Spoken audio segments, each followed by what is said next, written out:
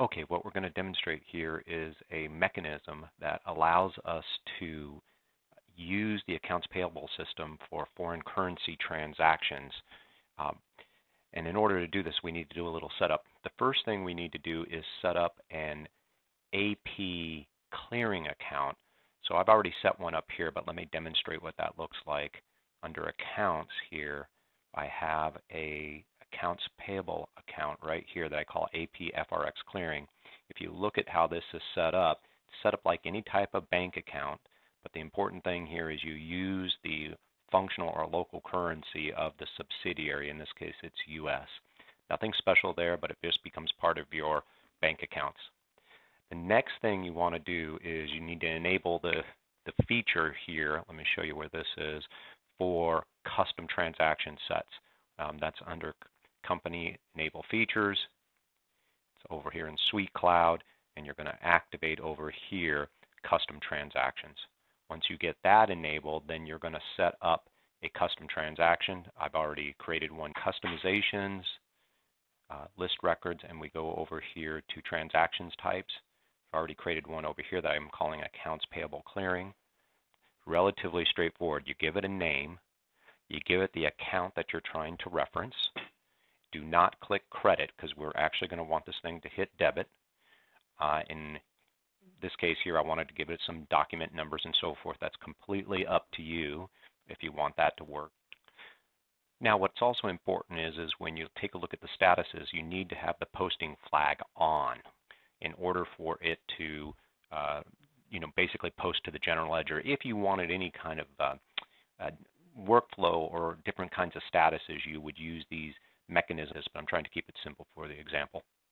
Okay, so now with all that set up, the way you do this, if you have some bills that you're trying to pay using foreign currency, the way this is done, if the bills are denominated in local currency, say US dollars, but you're trying to use foreign currency to pay the bills, here's how you do it now.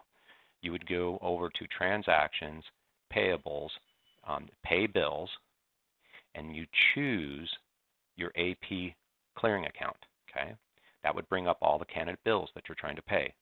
And in this case, I'm going to pay this bill, and I'm going to pay this bill over here. Okay, and you go through the normal process that you would end up using to pay. And here, you're actually determining that you're going to pay $900 and $150 US, okay, even though you're going to use foreign currency for that.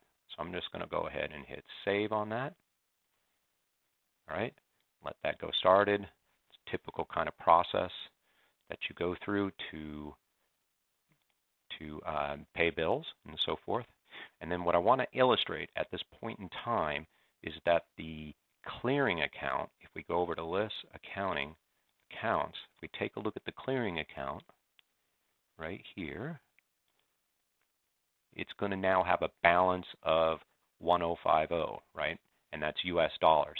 Now, the goal of the clearing account is always to be zero, so that's how you know you're into control. So we're halfway through it. So now what you've indicated is that you've used the clearing account to pay this. Now we need to actually create the custom transaction to record the foreign currency that was used to satisfy these payments. So what you're going to do is you go over to Customizations, and we're going to go to Transaction Types again. You could put this on a different menu, of course, but let's just go New Transaction. Okay, and we're going to change the currency. In this case, we're going to be using Bitcoin to pay that as a foreign currency, right? And in this case, what we're going to do is we're going to indicate the two players that we were paying. The first one was Superior ISP, and we're going to say here that we're using the Bitcoin account, like your other bank account that you're using to actually pay out the foreign currency. And here I'm going to put in the amount of foreign currency that I used. It's right there. Okay, and I'm going to indicate the, just some memo paid with foreign currency. It's up to you, whatever you want to put. Okay, let me see, Steel. Okay, same account, 1010, right here, right? Paid with $1.04x. Now, the key to understanding this is that this exchange rate here really needs to be derivative. It needs to be derivative in the sense that you use the number of exchange rate, use them to indicate the amount of foreign currency that was used to satisfy those USD liabilities, right? So this exchange rate is what comes up default in NetSuite based on the daily exchange rate.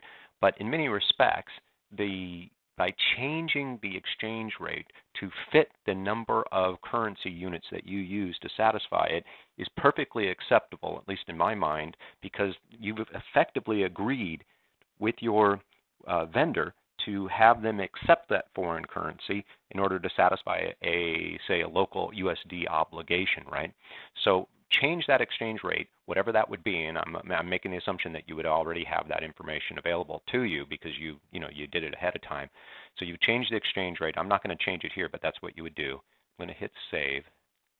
Look at this transaction here, and I look at the GL impact, right?